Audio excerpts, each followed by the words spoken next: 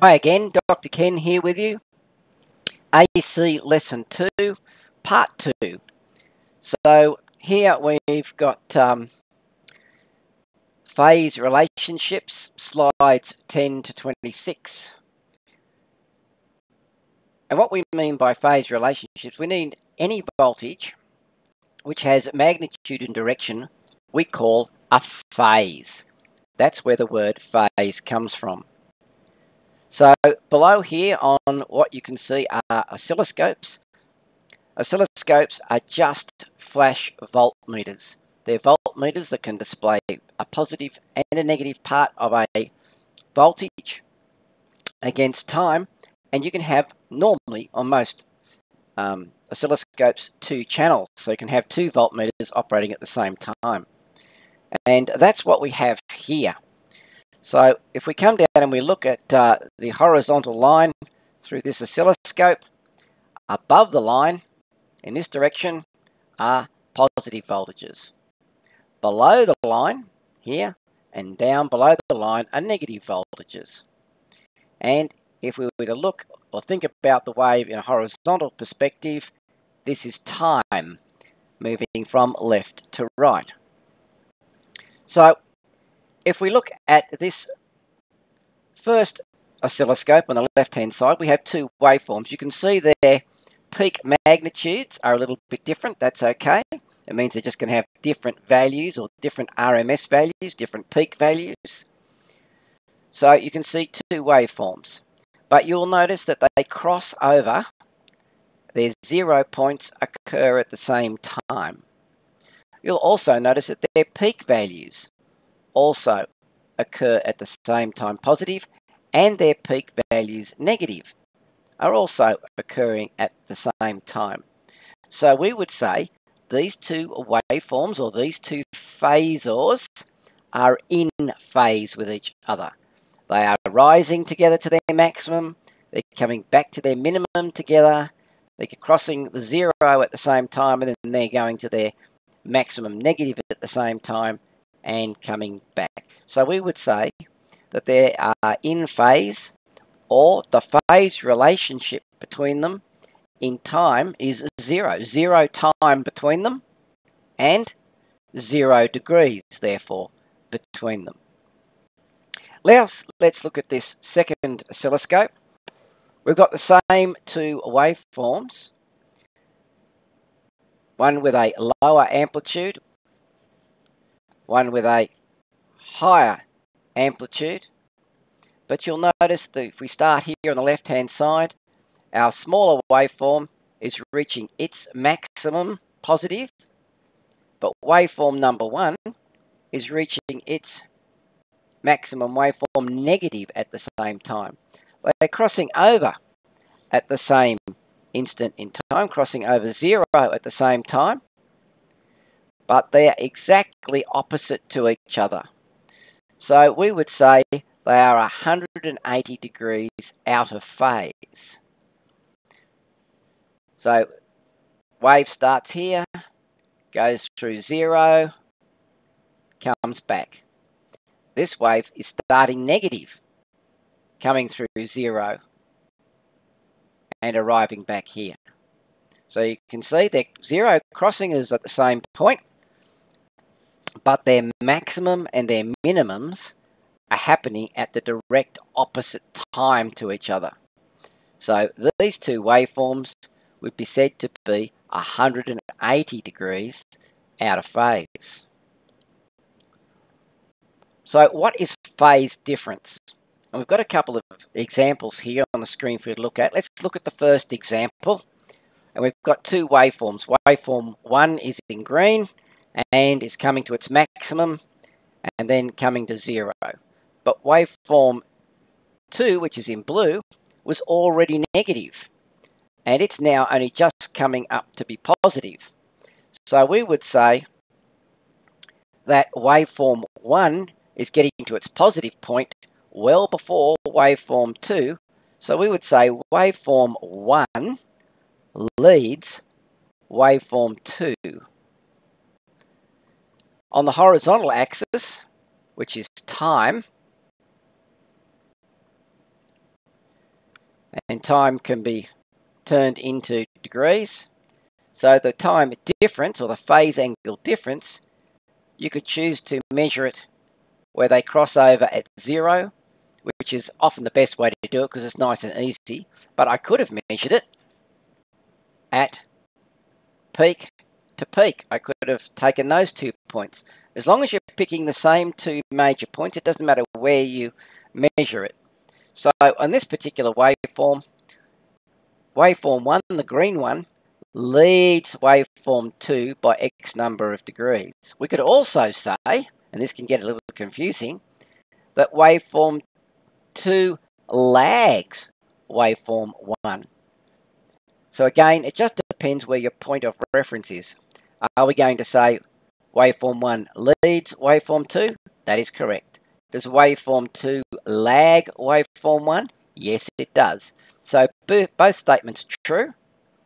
It just depends on where your point of reference is. Now we're going to look at diagram B. Here, waveform 2 is lagging behind waveform 1. So waveform 1 is lagging in this particular case. You can see here waveform 2 is reaching its positive first.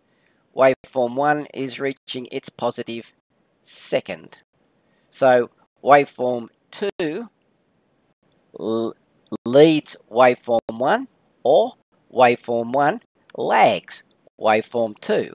Again, you can say it in either direction or either way. You can express it either way.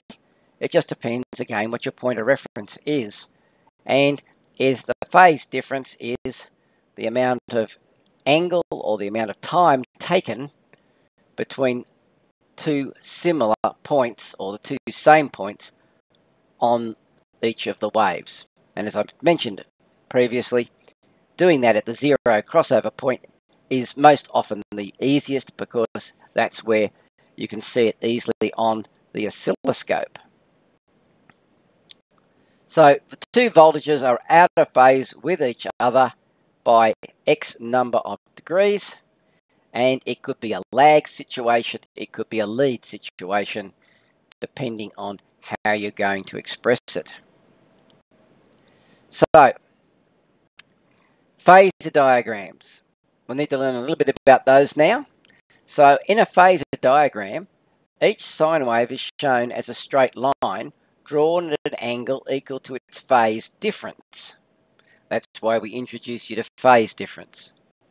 The length of the line represents the value or the voltage of the current, normally in RMS. So it's important to remember the length of the line represents the value of the voltage or the current in RMS.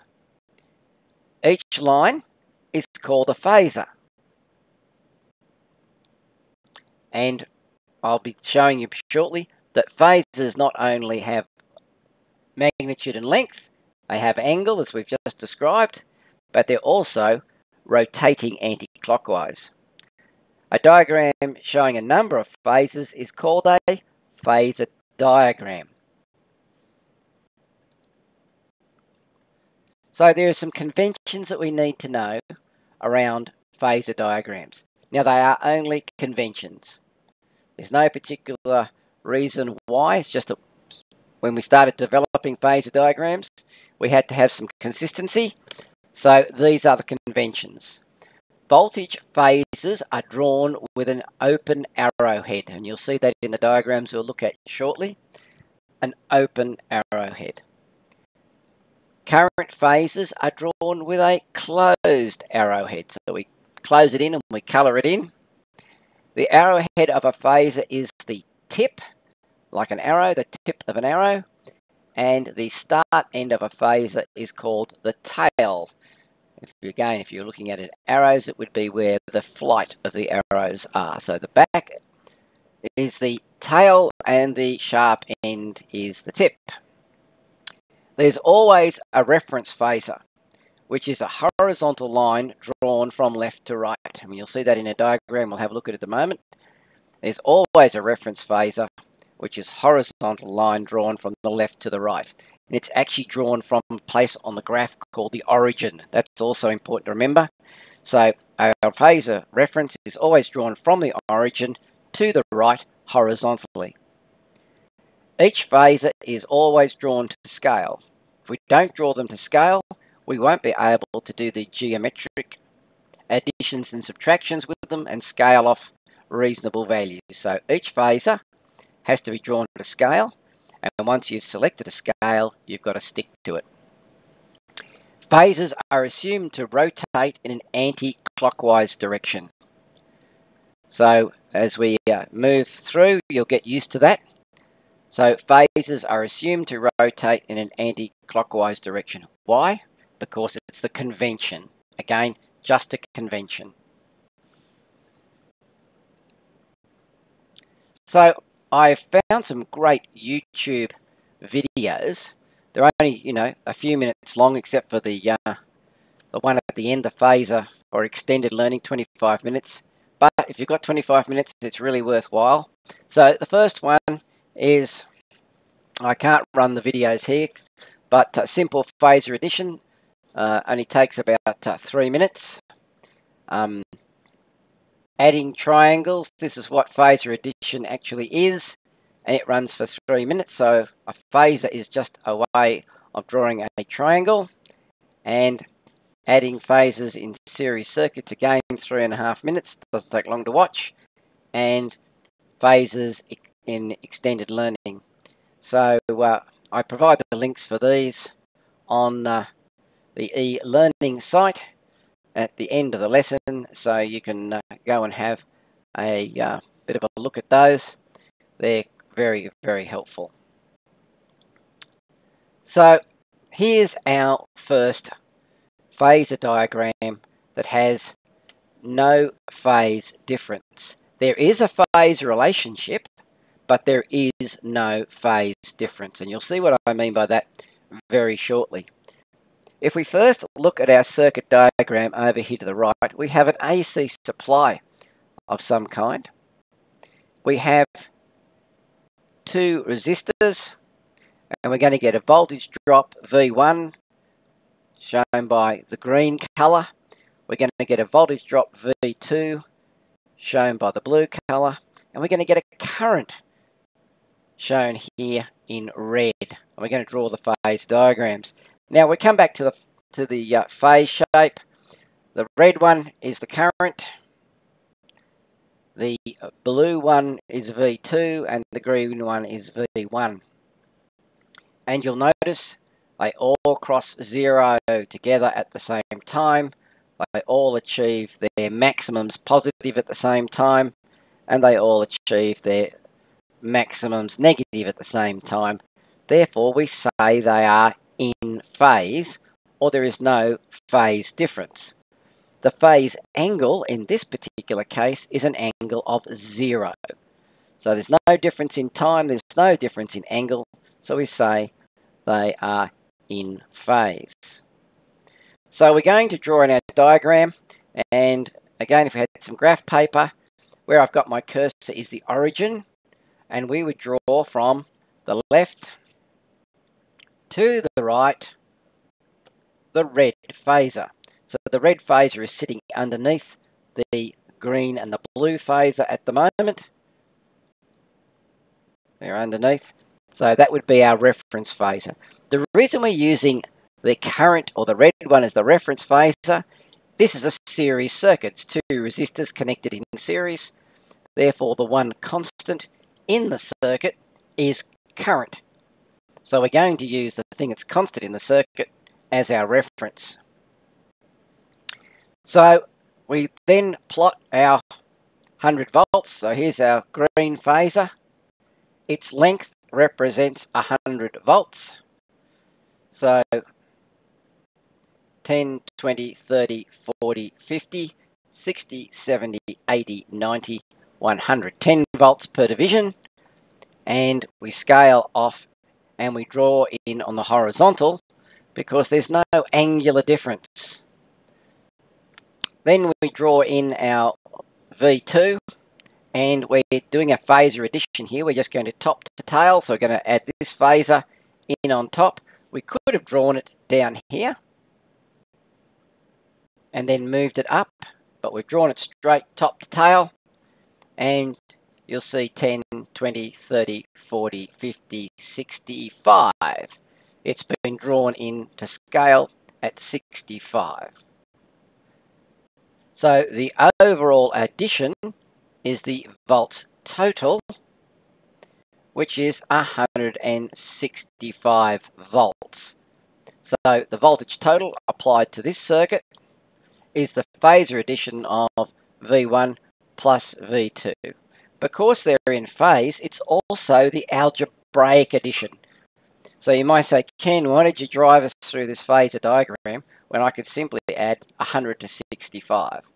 Well, in this particular case, and when things are in phase, we can just algebraically add things. But when they're not in phase, it's not so simple. So when things are in phase, yes, we can algebraically add, but we're here demonstrating that we can also add using a simple phasor diagram.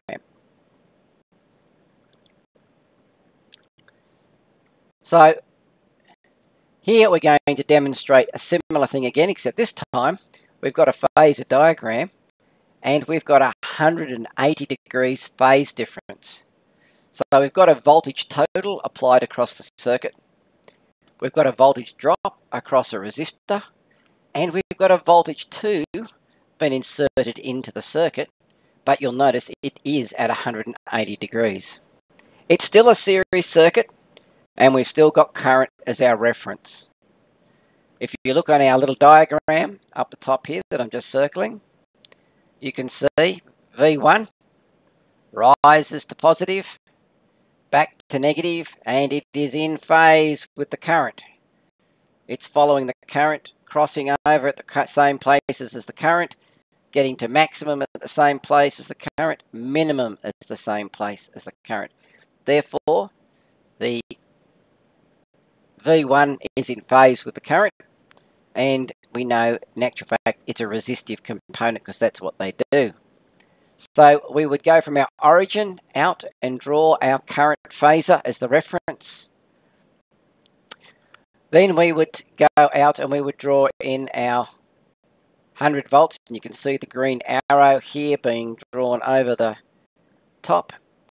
But you'll notice this time our 65 is at 180 degrees. So instead of drawing our 65 out in this direction, we draw our 65 top to tail back in the opposite direction. So our volt total is in here, being the difference between the two. So we now have between the origin and the tip of the blue arrow coming back from the tip of the green arrow, we have a volts total. So we have what we've just done there is a phasor subtraction rather than a phasor addition. So 100 minus 65, our voltage total is 35 volts being applied to the circuit. So volts total is 35. So again, if we know it's at 180 degrees, we can subtract the voltages around the circuits algebraically. But again, we can also use a phasor diagram. So phasor diagrams will work when things are in phase and 180 degrees out of phase. When they're in phase, we can just use algebraic sum.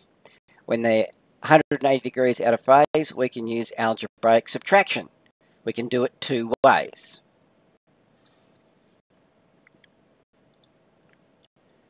Now it's going to get a little bit more complex for you. Here we have a phase diagram where we have a voltage which is 30 degrees out of phase. So phasor diagram 30 degrees out of phase, or 30 degrees phase difference. Again, let's look at the circuit diagram. We've got volts 1, a resistor, an unknown component, creating a voltage drop V2, voltage total applied across the circuit, and the current, again, is our constant because, again, this is a series circuit. You'll notice that the voltage and the current, 4 volts, voltage 1 and the current are in phase, but our voltage 2, you can see they're crossing over at different places, and the diagram tells us there is a 30 degrees shift. In actual fact, it's a 30 degrees lead. So we have here the blue phase, and it's coming up to its maximum 30 degrees before the green phase. It's also getting to its minimum here, 30 degrees, or it's zero crossing, I should say, 30 degrees before the green phase. So there is a 30 degrees phase shift. So how do we do a phasor addition now? Again, our current is the one constant. So from our origin, we draw out our red phasor, closed arrow to indicate that's our reference. Our voltage across the resistor is in phase, so it's drawn on the horizontal because there is no phase angle difference. But this time, we draw our voltage 2 at 30 degrees. And here where my arrow is, we have to put 30 degrees using a protractor, and we have to project out our 65 volts. So our 65 volts is now leading our 100 volts by 30 degrees from the horizontal. How do we calculate the voltage total? We can either top to tail, we can take the blue phasor and top to tail it out here and find that point. We can also take the green phasor and top to tail it out here. Or if you're like me, I like to just grab a protractor, measure the green arrow with my protractor, put the point on the blue, scribe an arc, measure the blue phase with a compass. Sorry, I might have said protractor. With a compass, put my compass on here and scribe an arc.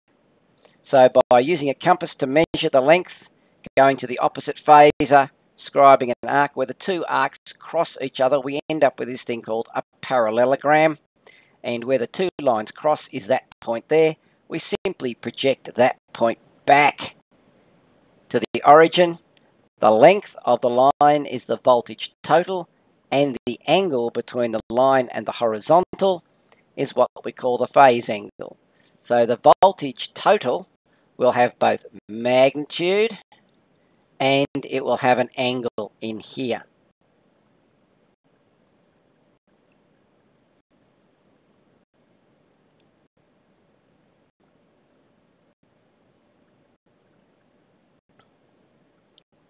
So again, this is now doing the same drawing, but with a little bit more detail in it now. We've drawn our 100 volts to scale. We've drawn our 65 to scale. When we've found this point, either using top to tail or parallelogram method, we simply project back, scale it off and measure it, and it comes in at 159.6. Let's round that to 160 volts. It's close enough. And we've got something in the order of about 11.75, or probably you'd measure it off at close enough to 12 degrees. When we're using protractors and geometry to do these things, it can only be a reasonable estimation. We're never going to be hyper accurate, depending on the thickness of your pencil and the accuracy of your scale. So in this particular case, we have a voltage total on our diagram, and it is leading the current by an angle of 11.75 degrees. And that's because voltage V2 was leading by 65 volts at 30 degrees. So the value of the applied voltage VT is found by measuring the length of the phasor on the complete phasor diagram. The phase difference between VT and the current is also measured from the diagram. We can also use a mathematical solution. For those of you who are bits of maths brainiacs, most of the time we'll use a phasor diagram, but you can solve the problem mathematically, and we could simply go, what's the cos of the angle 30 V2, and we'd get 0.866 times 65, giving us 56.2.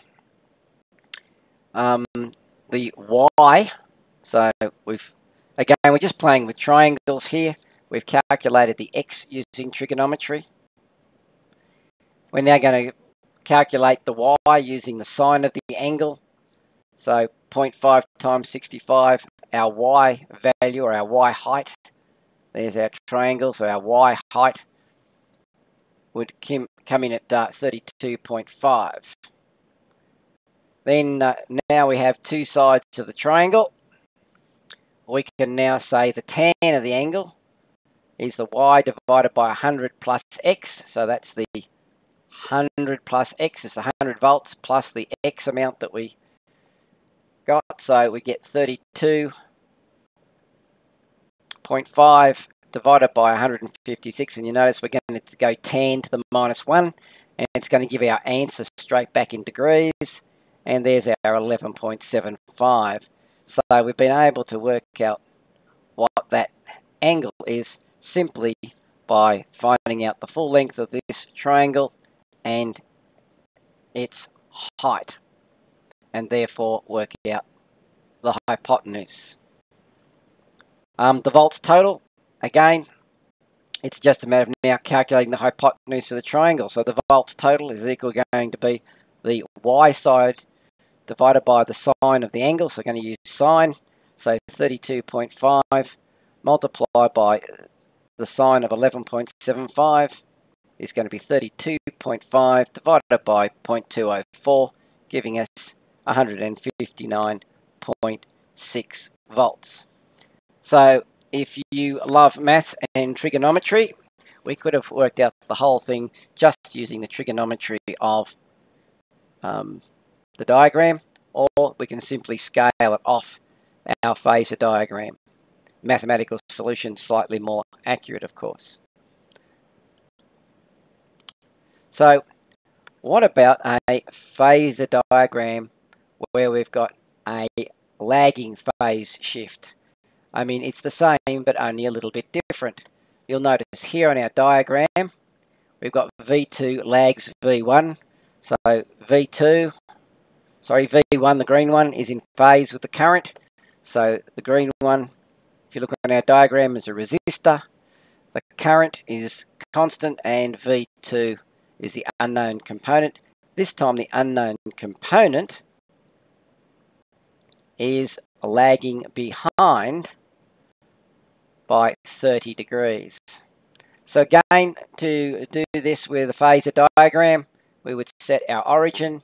We would project out horizontally to indicate our current as the reference. We would scale in and draw our 100 volts. We would then draw our 65 volts at the appropriate angle, and in here again it's 30 degrees, so we would be 30 degrees in here. We can either top to tail or parallelogram, and either way we find that point and then we project back, giving us our volts total. So in this particular case, the voltage will be the same. It'll be about 160 volts, but it will be at negative 12 degrees rather than positive 12 degrees, because we originally 30 degrees in the lag situation rather than on the top of the line, which is the lead situation. So here's the mathematics for it again. We've simply got our 100 volts on the horizontal, our 65 projecting down at 30 degrees. We've topped the tail to parallelogrammed using to find this far point, project it back, and we get 165 as we anticipated, but this time we're at minus 11.75 because we're lagging behind V1. So V total is found by measuring the length of its phasor from the complete phasor diagram. The phase difference between volts total and the current is also measured from the diagram. So via phasor diagrams and a parallel circuit. So at the moment we've been doing phasor diagrams for series circuits, but what about a phasor diagram for a parallel circuit? In a parallel circuit, voltage is common to all branches. Therefore, in this kind of phasor diagram, the reference phasor is now the voltage rather than the current. The phasors are for the currents in each of the branches rather than the voltages around the circuit, and each current phasor is drawn to scale at an angle to show its phase relationship to the reference phasor, which in this case is going to be voltage. So here's a quick little example. We've got an AC supply. We look at the diagram on the right hand side. So voltage across the circuit is always the same. At any point across the circuit, the voltage is the same. We've been told that we have 7 amps at 40 degrees lead and 8 amps at 20 degrees lag, and we would like to find the current total. Again, Kirchhoff's law for current is going to be used. The total values or the total currents into the node must equal the total currents leaving the node. So in this case, we have got to draw our phasor diagram. So let's have a look at the phasor diagram in detail. On the horizontal, we've got voltage. We then draw in our 7 amps at 40 degrees lead. So here's our 7 amps scaled in and been drawn in at 40 degrees above the horizontal, because above the horizontal is the lead position. Remembering our phasor diagram is rotating anti-clockwise. Just follow my arrow anti-clockwise this way. So as the phasor diagram rotates on the top side, this will always lead by 40 degrees. Then we're told from the diagram that at 8 amps we've got 20 degrees lag. So we scale out our 8 amps at 20 degrees, but it's lag, so it's minus 20 degrees in this direction. We can either take our orange phasor and top to tail it to find that point, or we could take our green phasor and top to tail it, or we could take our compass and measure out this, put the top of our compass on the opposite phasor, scribe an arc. Take this length, measure it with our compass, put our point of our compass here, scribe another arc where the two arcs cross is where that point must be. Once having found the point using top to tail or using a parallelogram, we then project back to center, to the origin, and that point there, the length of that line becomes the total current. So when we scale that off, we get 13 amps, and if we measure with our protractor, we'll find it's about 7.8 degrees. I'd be happy with 7 or 8. So parallel circuit with 2 branch currents out of phase with the applied voltage, and the phasor diagram to find the total current and its phase angle. Same principle, and again, if you didn't already notice, we had a scale of 1 division equals 1 amp. So whether you're drawing phasor diagrams for voltage or phasor diagrams for current, it's very important that you know and understand what scale you're working with, or you're going to end up with some wrong values. Now, we could have equally done this with mathematics. So here's the mathematical solution, x1. So we're finding the base of the triangle for the 7 amps. That's what x1 is. it's just the horizontal component of the triangle, and cos 40, so we're going to have 0.766 times 7, going to give us 5.3. We can also find y1, which is the vertical component of that phasor of the first current, and sine 40. So 0.642 times 7 gives us 4.5. Similarly, we can find the x and the y component for the second phasor, for the 8 amp phasor, which is going to give us a horizontal component of 7.25 and a vertical component of 2.74. So our voltage total is simply adding up the triangles. So we need to get an x total and a y total. So first we're going to get the x total. We add the 5.36 and the 7.82. We are just adding triangles together. So we're adding the horizontal component of the two triangles.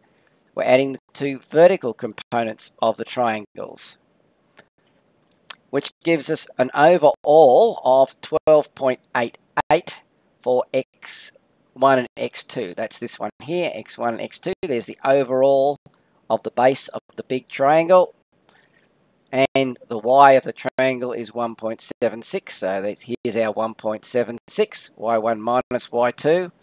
So all we've done is find the base of the big triangle, the vertical of the big triangle, and now we're simply going to use tan to calculate what the angle is in here. So tan will be y total divided by x total, and it gives us 7.78 degrees. To find the hypotenuse of the triangle, doesn't matter which one you use, but they've used sine in this example, so the y total, that's the y total here, the black line, I'm just tracing it with my cursor, where simply 1.76 divided by the sine of 7.82 gives us this ratio, which gives us 13 amps. So if you understand that phasor diagrams are we're just adding and subtracting triangles, and triangles can simply be added and subtracted by adding up all the horizontal components, adding up all the vertical components. Once you've got that, you can use tan to work out the angles. You can use sine or cos to then work out the hypotenuse of the triangle. So it's just triangles within triangles is the mathematical solution.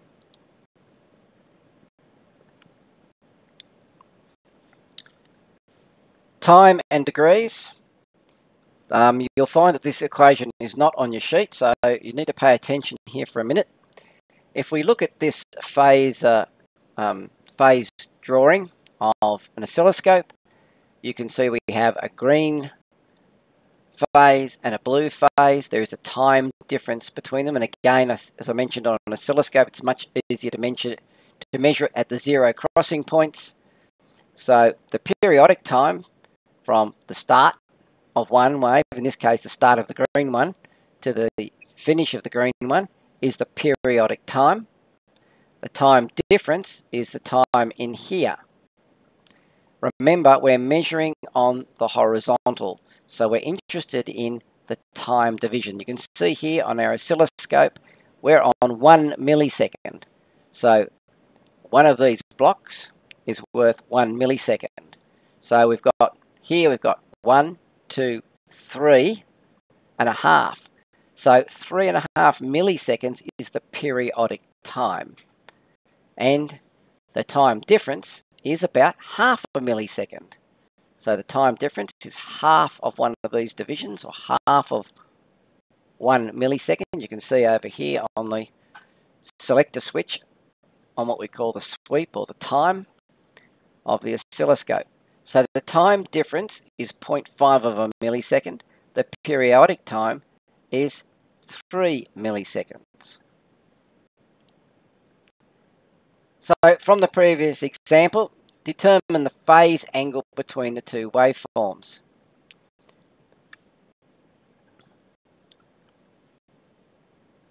So the solution is the periodic time is 3.5, the time difference is 0.5. What's the phase angle? So here's the equation. Phase angle is equal to the time difference divided by periodic time. Now I'd like you to get out your equation sheets, your Ken equation sheets. Find a nice spot where you can write that equation in. It doesn't exist on our equation sheet for some reason. So phase angle equals time difference divided by periodic time multiplied by 360 to put it into degrees. So this ratio multiplied by 360 is converting it to degrees. So here we have 0.5 times 10 to the minus 3 because it's in milliseconds divided by 3.5 times 10 to the minus 3 again for milliseconds multiplied by 360, and our angled answer is there is actually 51.4 degrees between them.